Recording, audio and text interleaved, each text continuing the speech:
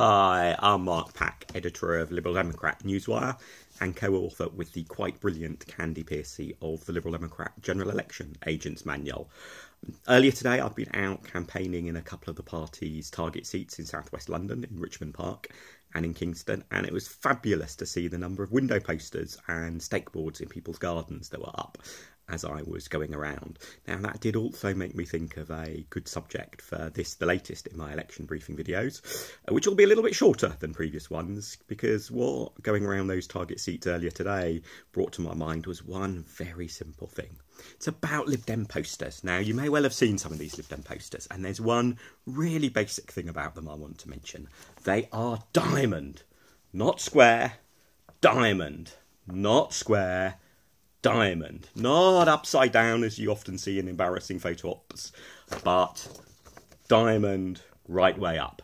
Now there is actually a slightly more general point than simply my slight obsession about posters being diamonds, not squares, which is that for people who know a lot about Liberal Democrat campaigning, it's fairly obvious. Yeah, of course we have diamond posters, and oh, if only people remember to put them up as diamonds, etc.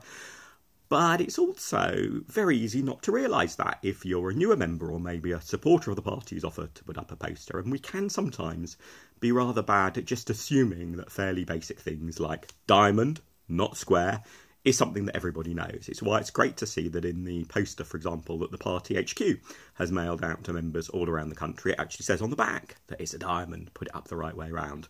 So, two things hopefully you will take away from this video. One is, remember, diamond, not square, put the poster up the right way round, as it is. Hopefully you can see in my window, put the right way up round. But also the other thing to remember is how important it is whenever we're talking about even very basic things to do with campaigning to always try and explain to people what the purpose is, the reason behind it, and how best to do it. Because even fairly straightforward things can be so easy not to know if you're just new to it. I'm sure there are some really basic things about how other pressure groups and other charities operate that I am completely ignorant of, simply because I've not done that sort of stuff for years and years with that particular organisation.